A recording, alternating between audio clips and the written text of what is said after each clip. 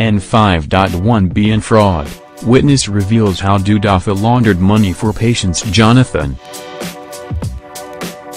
A prosecution witness, Orji Chukwuma, in the ongoing trial of former Special Assistant on Domestic Affairs to former President Goodluck Jonathan, Waripamo-Owei Dudafa, on Tuesday, October 17, 2017 told Justice Mohammed Idris of the Federal High Court sitting in Ikoyi, Lagos, how Dudafa laundered several billions of naira for former First Lady, patient's Jonathan.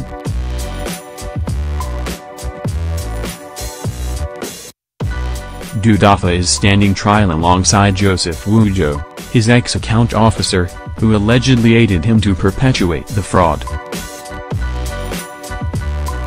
Dudafa and Wujo, who also claimed to be Taiwo Ebenezer and Olugbon Isaiah, between June 2013 and June 2015, were alleged to have used different companies to fraudulently launder various sums of money to the tune of N5.1bn. At the resumed hearing today, Chukwuma, an investigator with the Economic and Financial Crimes Commission, EFCC, told the court how one Murtala Abubakar, a bureau de change operator, admitted having collected several $1 million from Dudafa. We discovered, in the course of our investigation, that Abubakar was directed to pay the various sums of money into different accounts provided by Dudafa, Chukwuma said. Led in evidence by the prosecution counsel, Waripamo-Owei Dudafa, Chukwuma also told the court that the money was given to Dudafa at the Oso Rock Villa by Patience, the wife of former President Goodluck Jonathan.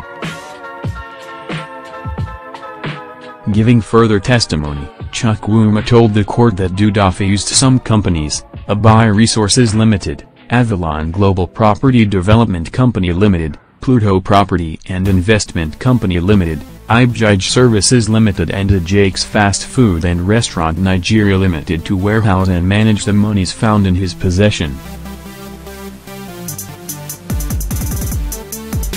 The prosecution witness further stated that the defendant did not declare his interest in these companies in his asset declaration form, and that the monies found in his accounts at two New Generation banks were proceeds of crime.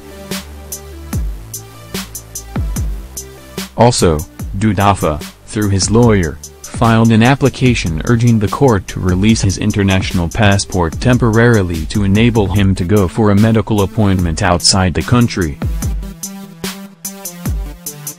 In his response, the prosecution counsel, Owei Dudafa, urged the court not to grant the application on the grounds that the EFCC had written to a Lagos state government hospital to examine Dudafa's health and to determine whether he could be treated in the country or abroad. Owei Dudafa, however, told the court that he had yet to receive any response from the hospital. Consequently, Justice Idris adjourned to October 24, 2017 for the hearing of the application and November 14 and 15, 2017 for the continuation of trial.